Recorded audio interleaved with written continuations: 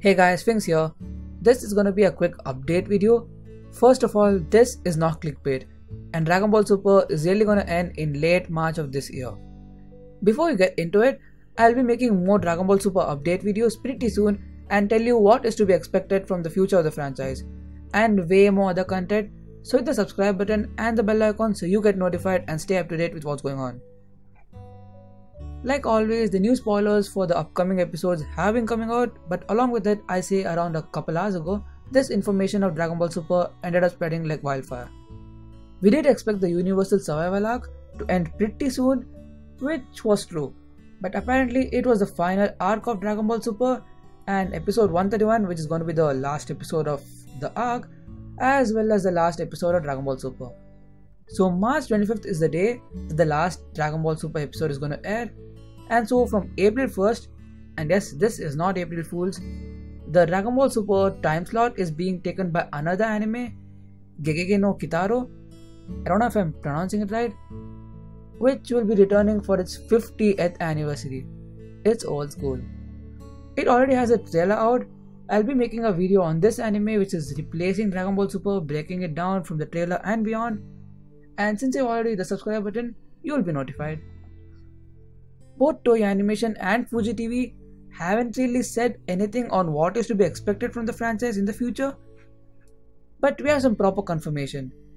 Since the information that the broadcast of Dragon Ball Super TV ends in spring or March has already been publicized, Tsutomu Onna, who is the animation supervisor of Dragon Ball Super, tweeted out, "I just found out yesterday that episode 126 would be my last job as an animation supervisor." He followed by stating, "Dragon Ball will live forever. Every fan of Dragon Ball is hot.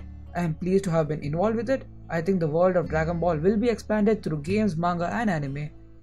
So let's look forward to them." And as for where this franchise is headed, this is clearly not the end. My opinion on this matter is Dragon Ball Super was originally made for merchandise sale and basically as a money pit, so they have no reason to stop this anime.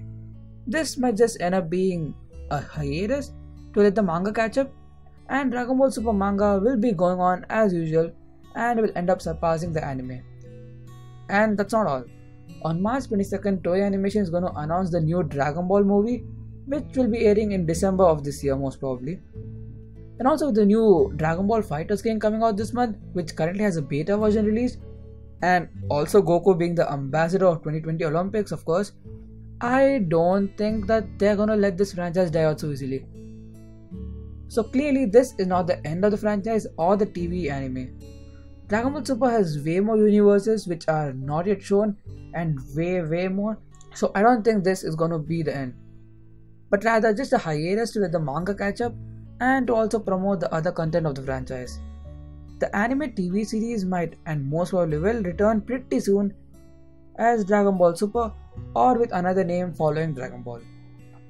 And like I said at the start of the video, I have way more Dragon Ball Super content and other various content coming out, and you would want to be notified of them. So be sure to subscribe and click the bell icon so you get those hot notifications wherever you're at. And drop a like if you like the video and comment down below what you think is going to happen concerning the TV anime. Also watch my previous video where I give all the weeboos a lesson on how you can get a waifu. Or you can also watch my review or reaction on Pop Team Epic, the god of all anime.